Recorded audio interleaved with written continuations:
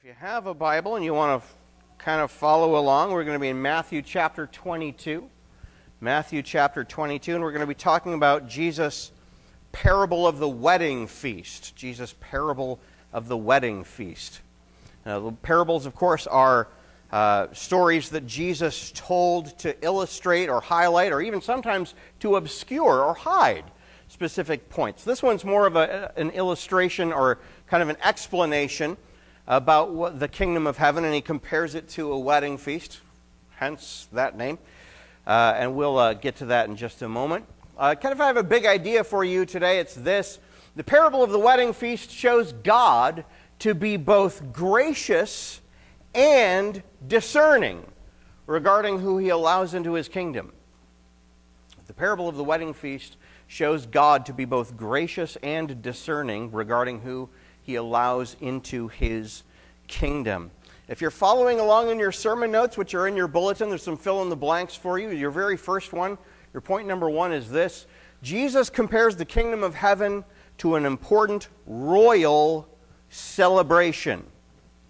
Jesus compares the kingdom of heaven to an important royal celebration. We're going to be in Matthew chapter 22. We're going to start out by reading verses 1 through 4. Matthew 22, starting in verse 1. Matthew 22, 1. And again Jesus spoke to them in parables, saying, the kingdom of heaven may be compared to a king who gave a wedding feast for his son. And he sent his servants to call those who were invited to the wedding feast.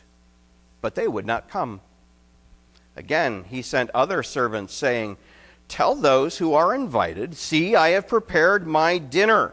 My oxen and my fatted calves have been slaughtered, and everything is ready. Come to the wedding feast.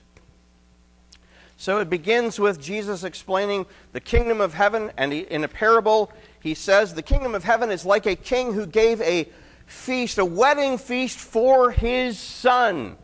The kingdom of heaven celebrates, because that's what a wedding feast was. It was a celebration. It was a huge, days-long party, right? We talk about our weddings today, and we're like, yeah, we'll go sit through a 20-minute, maybe half-hour service, and then after that, we'll hang out at a reception for maybe a couple of hours and have cake or whatever, and then we'll go home. We have no idea what a party looks like, if that is what our idea of a party is. Because when they would gather for a wedding feast, it would last. There's obviously the wedding, the ceremony, the moment of union of one man and one woman, and then days long, like 3-4 days long, they would party about this union because it was a beautiful and a wonderful thing.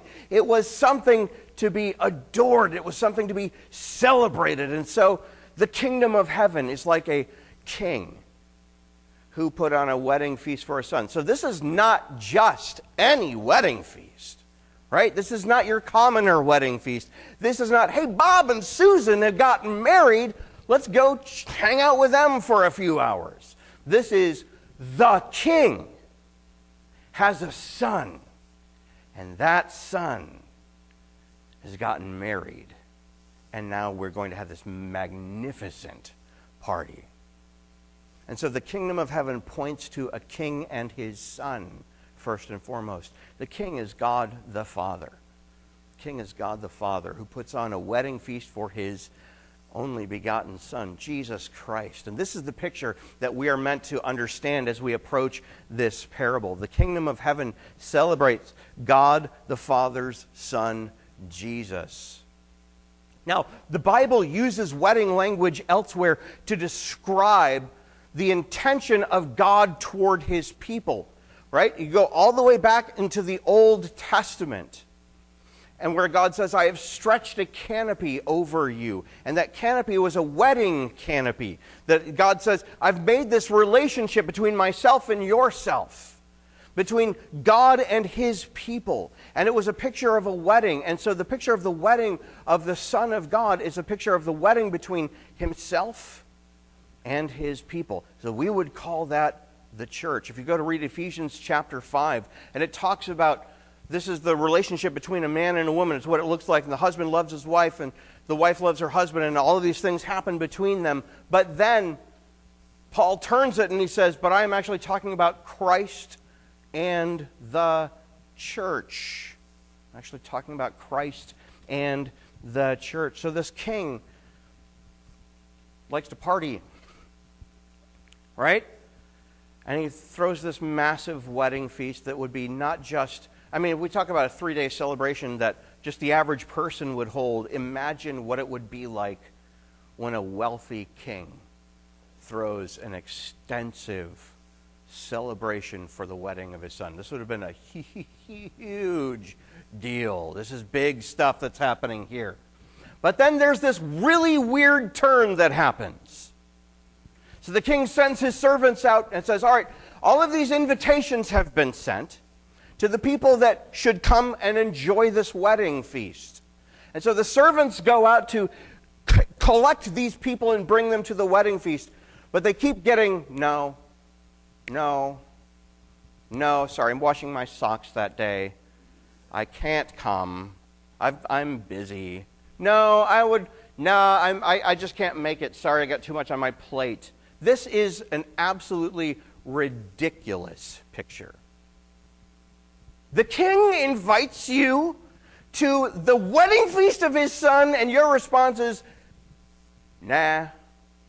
No, it's meant to be absurd. It's meant to, for Jesus' original audience to hear this and go, wait a minute, they did what? They didn't go? Are they mad? Are they out of their minds? Are they foolish? What is the deal? Why would they not go? So that his servants go to call those who are invited. The scripture is the invitation, and we who bear the message to come are the servants. We who bear the message are the servants. We invite people. We tell people about Jesus. Did you know that all people are born broken and bent away from God by nature, and all people need Christ? We tell people that because that's the greatest human need that exists. That is the greatest human need that exists, and all other things ought to drive us and point us toward that. But there is this moment when the servants come and they deliver this and say, all right, it's come, it's time to go. But the scripture says, but they would not come. This would be unimaginable. Unimaginable to reject the offer of the king. Nobody would miss out on this. It would be considered a grave insult to refuse this. A grave insult to say, no, I don't want to come. I'm not interested. Yet people reject the invitation of God every day to their peril. Every day people say, nah. But God is inviting. God is calling, and he calls through his people. He calls through you, through me. He calls to people and says, this is the great kingdom of God. You have been invited. You have been called. Please come. This is a celebration. This is a good thing, and you are called to participate in it. Will you come? And sometimes we get a yes, which is always really exciting. I don't know if you've ever shared the gospel with somebody and had them say, yeah, let's do that. That's a cool thing. And sometimes you share the gospel and somebody says, nah. And it's a little heartbreaking because you know it's for the best. You know it's for the most important thing in the world. And then the king says, well, maybe they didn't understand. So he sends more servants out. Look, he says, look, the dinner's ready now. It's waiting for you now. One of the things that both Jesus and John the Baptist, the forerunner to the Messiah, said was the kingdom of heaven is at hand. It's here. It's available. It's prepared. It's ready. Come. This is what the wedding feast, the servants for the wedding feast are telling the people. When the king says, the dinner's ready, it's now. Come, show up. So he sends these servants out again, and he says, you know, it's not just any old dinner, you guys. I've killed fatted calves and oxen. Now, if you were to go to a celebration of significance, of your average everyday kind of level of significance, they might slaughter a fatted calf and have the meat from that available. Because meat was not something that was readily available to everybody at any time, right? They didn't just run down to Fred Meyer and pick up some steaks for the grill on 4th of July, right? They didn't do that because meat was a delicacy. It was an expensive proposition to gather around and have some meat. So maybe at a decent-sized celebration, they would kill one fatted calf. This king says, I have killed fatted calves and oxen. Lots of meat. The denotion here is that this is an amazing celebration. The wealth that got poured into this is unparalleled. And the point is that the kingdom of heaven is fantastic. There's nothing that parallels it. There's nothing that comes close to a comparison of the kingdom of Jesus Christ. It's big. It's amazing. It's important. It is.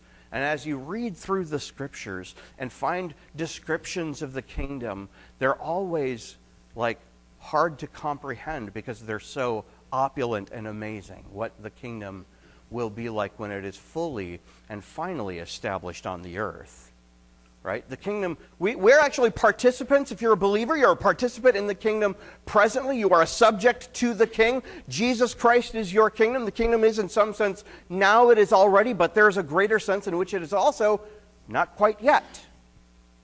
It's already, but it's also not yet. It's been inaugurated, but it has not been fully consummated. So there's this coming expectation of an amazing fulfillment to this promise of the kingdom. It will, we struggle. We've got problems. We've got difficulties. Stuff hurts. We make mistakes. Lots of problems come. We stumble. We fall. We sin. We repent, hopefully. We make up. We try to do that which is right, but we're not, and we say this a lot, right? Usually as an excuse, I'm not perfect. Yeah, of course you're not perfect. You're a sinner, right? But you're also saved by the grace of God for something amazing. A great kingdom that is underneath the rule of the great king. And we talk about politicians and we argue about which one's better, which one are we going to vote for? I like this one. Well, I like this one.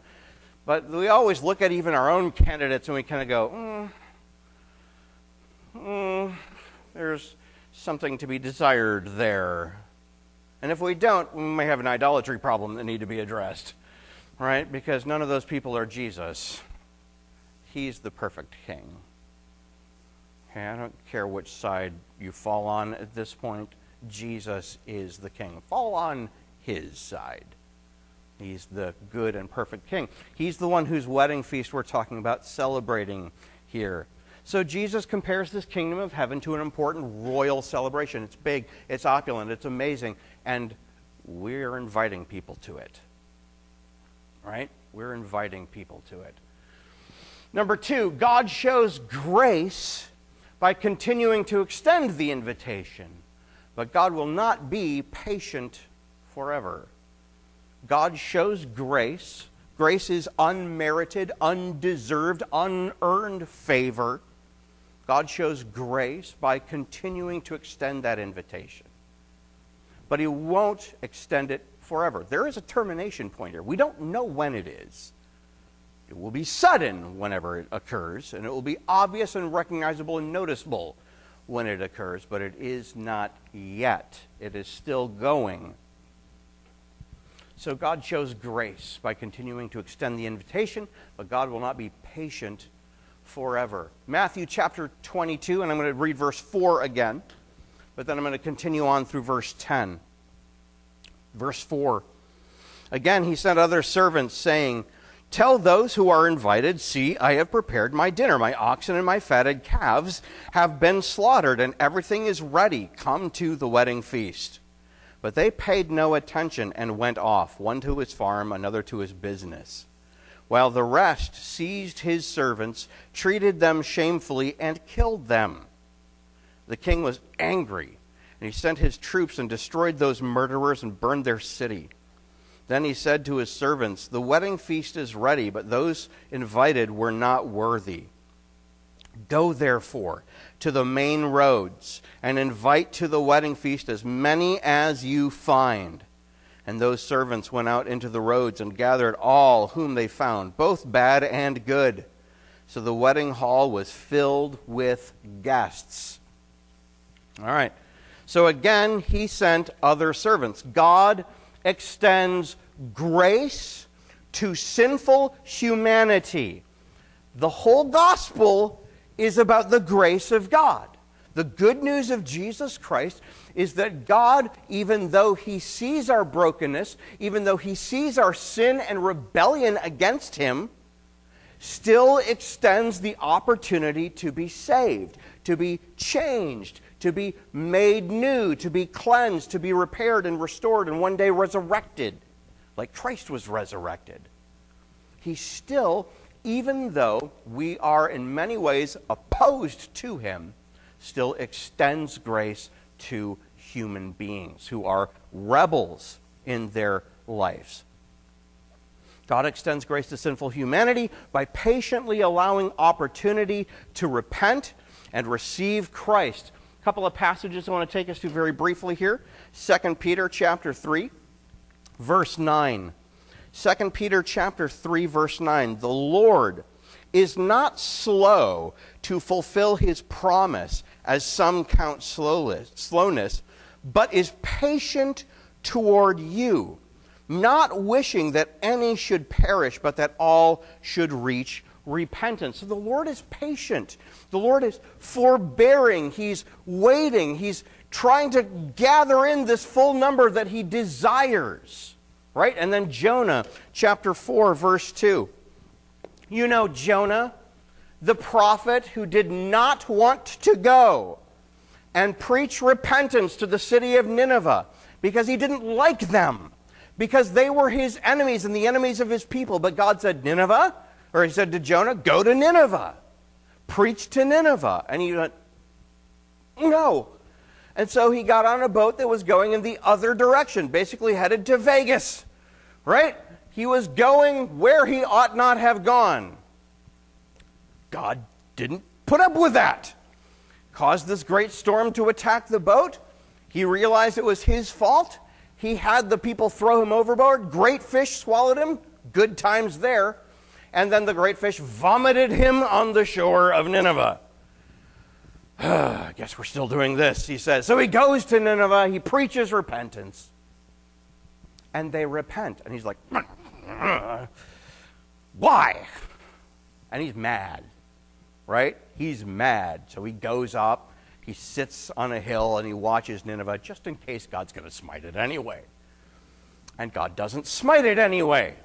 But God has this conversation with Jonah after the fact. And this is what Jonah says in chapter 4, verse 2.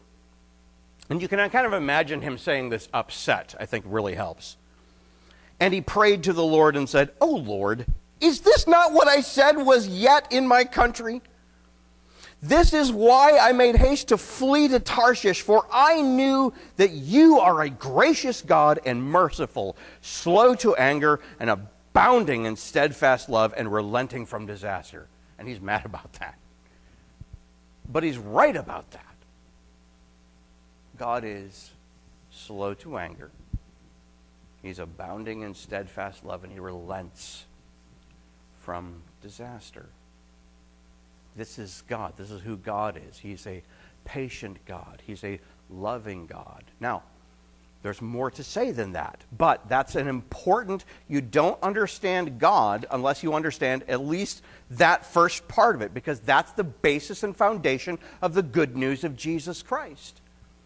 Because God didn't have to save any of us. He didn't owe it to us to save us. We got into the problem. We stayed in the problem. We compounded the problem. We made the problem worse. We do so on a daily basis in a lot of ways. But God in his grace looked upon us and said, I'm still going to work and save you. We're still going to do something about this. We're still going to do something about this. And then it says, with the parable of the wedding feast, so the servants come a second time. They remind everybody, all right, it's the wedding feast is on. We're going to go. It's here. It's ready. Come. But then it says, they paid no attention and went off. So some of the people who were invited, they paid no attention. They heard it and they went, nah. And they turned around and left. Some people reject God passively. Some people reject God passively and just sort of like, nah, I'm out. And self-select out of that and just say, I'm not interested. By ignoring God and by ignoring his servants, they reject God. It's still a rejection. It's still a choice to say no. But it's also still a rejection of God. So some people reject God passively. But then it says the rest seized the servants, treated them shamefully, and killed them. Others reject God actively. Others fight against God, fight against those who bring the truth of the gospel. Others reject God actively by confronting and combating the message and the messengers of God. There are people who do this today. There are people who have made it their mission to undermine Jesus Christ and the church and the gospel of Christ. Have you ever heard of the name Richard Dawkins? One of the, quote, four horsemen of the atheist apocalypse. Richard Dawkins, Sam Harris, can't remember the other two clowns. One of them is dead. Regardless, people who actively fight against and actively seek to undermine and actively seek to say no, and we're going to try to stop you from doing what you're doing. Right? And that's the atheist part of that. The clear and kind of like the Western version of that rejection is fairly tame, to be perfectly honest. Because there's another form of that active rejection that we'll find sometimes in America, not often, but we'll definitely find in other parts of the world where things like persecution happen, right? People are actively killing Christians today for sharing the gospel. Like today. People are seeking to kill, to silence Christians. It still happens in lots of places. It happens in the Middle East, happens elsewhere. It does still happen today. It's an active rejection of Christ and the messengers of Christ. So the king is obviously not happy about this, because now he's not just been insulted, he's essentially been attacked. So it says he was angry. Understandable. And so he sent his troops and destroyed those murderers and burned their city. God's patience does have a termination point. It does. God will not be patient forever. Now, for some people, that termination point is the day that they die, right? You die, you don't get a second chance. You don't get to get on the other side of it and go, oh, well, I guess now I believe. No. The Scripture says it is appointed for man to die once, and then comes the judgment. Okay? That's how it works.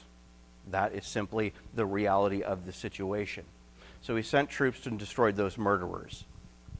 One day it will be too late to turn to him and accept the invitation of grace.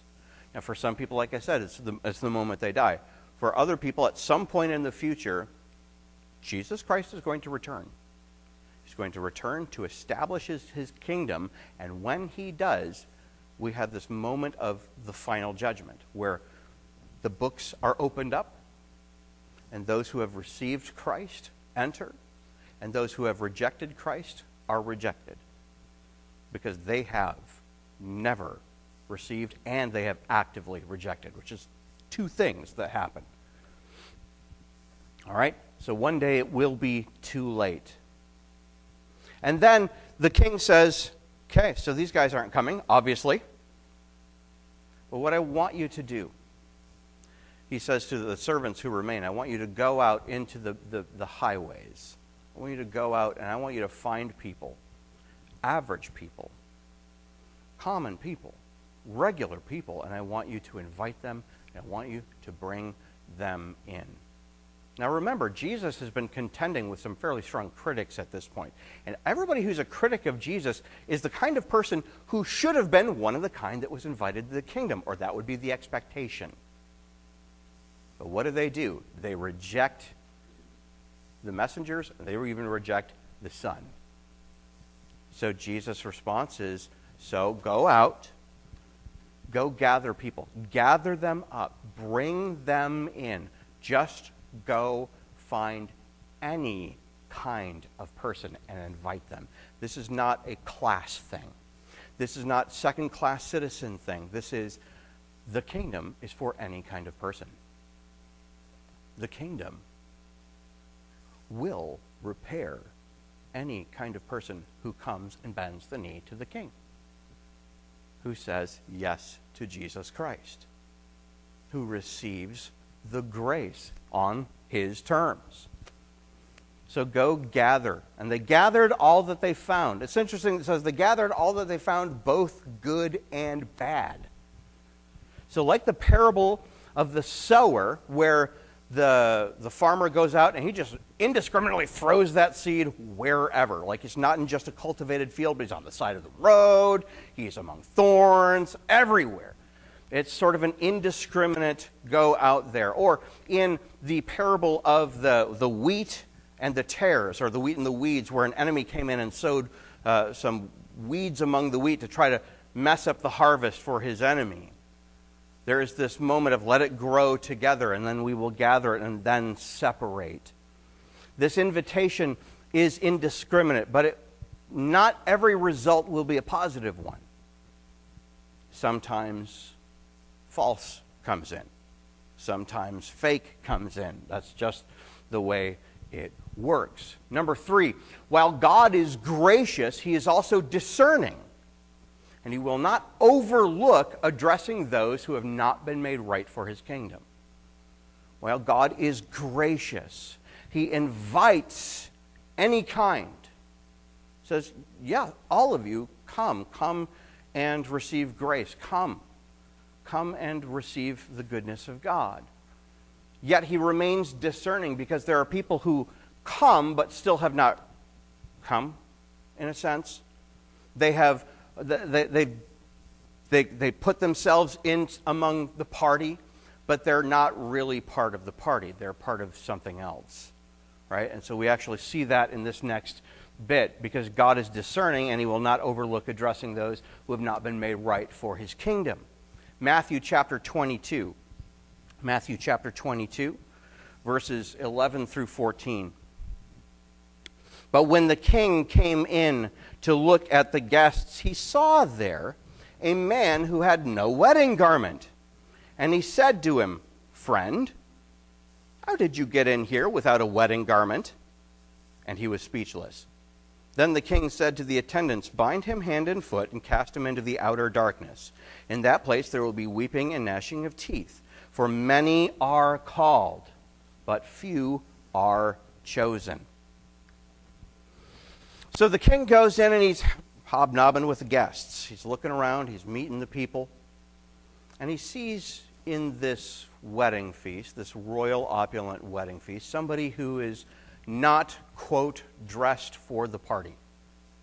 Right? He doesn't have the appropriate attire on. Now, it doesn't say why, but the implication is because he refuses to. The implication is because he doesn't want to. This is no superficial matter. It is an external way to indicate complete fitness for God's kingdom, if you're dressed in the right way. Now, this is not, hey, dress nice for church, everybody. That's superficial. That is an external thing only. What's being discussed here is very similar to what we find in the book of Revelation. Revelation chapter 6, verse 11. Revelation chapter 6, verse 11. Looking at verse 11.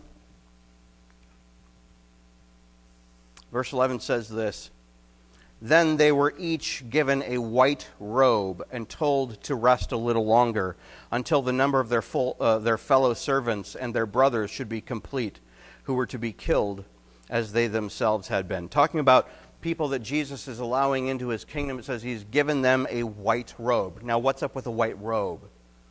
The white robe signifies the cleansed situation of that person. Somebody who has received Christ, somebody who has said yes to Jesus, somebody who has had faith in Christ. And not just that intellectual, yeah, I believe there was a guy named Jesus, but yes, Christ, I trust you with my life. Yes, I believe in you. Yes, I receive you. Yes, I receive you and the cleansing that you offer. Not of myself, not of my own merit, not of my own power, but by your grace alone. So when we talk about this guest at the wedding feast who doesn't have a wedding garment, the picture that we're supposed to have is somebody who he's showed up, but he's actually refused the invitation. He's actually said, yeah, I'll be there and I'll benefit from the party, but I don't care about this king or his son. I'm not interested in this king or his son. So the king, obviously upset by this, comes up to the guy and says, friend, how did you get in here without a wedding garment? Now, it's very interesting that he begins with that word, friend, as he addresses this person. And there's a subtle thing, I think, that's going on here. Because when Judas Iscariot betrays Jesus Christ and leads the soldiers to arrest Jesus in the Garden of Gethsemane, when Jesus addresses Judas, this is what he says to him: friend, do what you came to do. This is traitor identification. But it's interesting because the way in which he addresses it is not,